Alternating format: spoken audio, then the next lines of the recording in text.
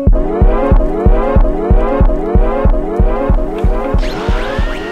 guys, I'm Gushi, and this is Boba. We're going to talk about what I do during the off season. Come on in.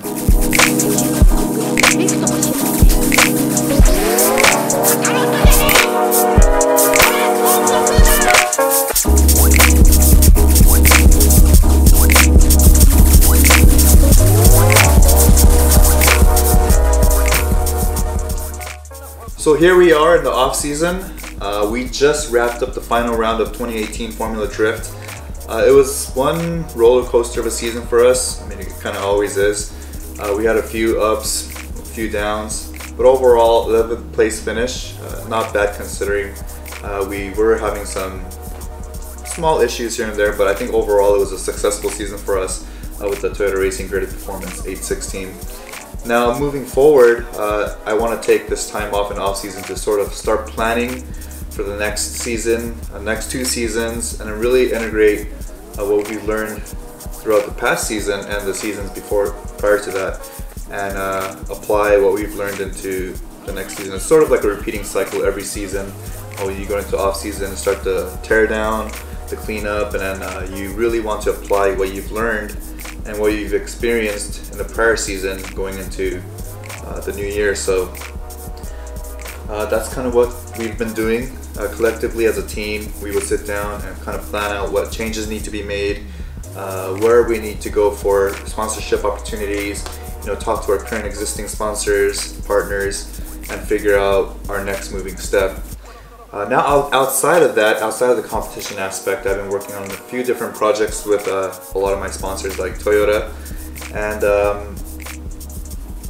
the off season for drifting is actually on season for a lot of the auto show stuff. So with my partnership with Toyota and Toyota Racing, I will be attending a few of the shows. In fact, I'm going to be at the LA Auto Show this weekend.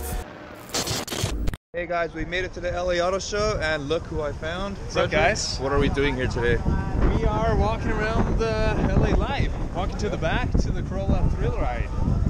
See if we can do some reverse 180s? I guess, yeah. Alright, we're about to go on a thrill ride in the all-new Corolla. What's up, Ken? And it is Kevin driving the car. What's up, Kevin? What's up, buddy? Oh, Kevin. Welcome, guys. We're out here at LA Live. We're in the 2019 Toyota Corolla hatchback. It's all new. Both these guys have kicked butt in this car. Frederick, you've won how many championships over the years? I don't even know. Just one. Just one. Many have written.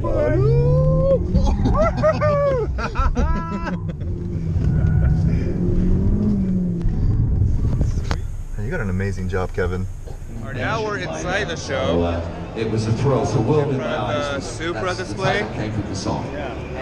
Pretty mind-blowing. Yeah. What's it like? Take us inside the seat of an actual drift run.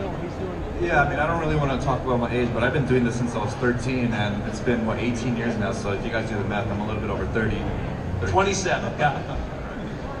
But since the first time that I got behind the wheel and took the car sideways, took that Corolla sideways, and fast forward 18 years, that feeling just doesn't go away. It just gets better and better every time. And of course, when I first started, the Corolla that I had only had about 50 horsepower, 60 max on a good day. Sure. So a lot of that sort of work starts to come on during the off season, and that's kind of what keeps me busy as a driver when I'm not competing. So we say it's an off season, but there really isn't much of an off season for us, because a lot of it goes into planning, executing, and really getting prepared. And a lot of the preparation really takes a lot of work going into a new season. So yeah, that's what's been going on. Now when I'm at home, which is pretty rare, I've actually been focusing and spending a lot of my time on my simulator setup. So I know a lot of my followers have been asking for some video content, a little bit more of a production scale video and content for what I've been doing on my computer gaming setup. But I have been trying to set up a stream setup on Twitch, so I'll get that running shortly. But I spend probably about 5 hours a day on my simulator just practicing different things, and of course being on my sim is better than just being on this couch doing nothing. So I think all this time that I really put into being on simulator is really going to have a huge a positive effect on my performance next year.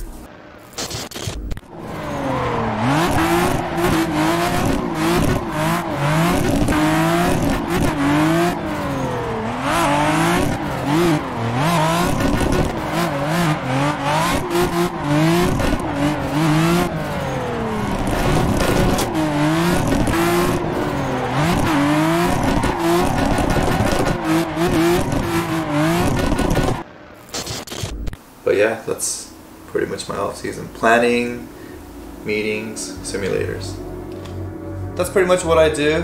What happens in off season. It's very laid back, or at least it seems. But behind the scenes, there's a lot of planning going on, meetings, emails, and headaches. It's very stressful being in the off season. And the reason why I say that is because we're not behind the car.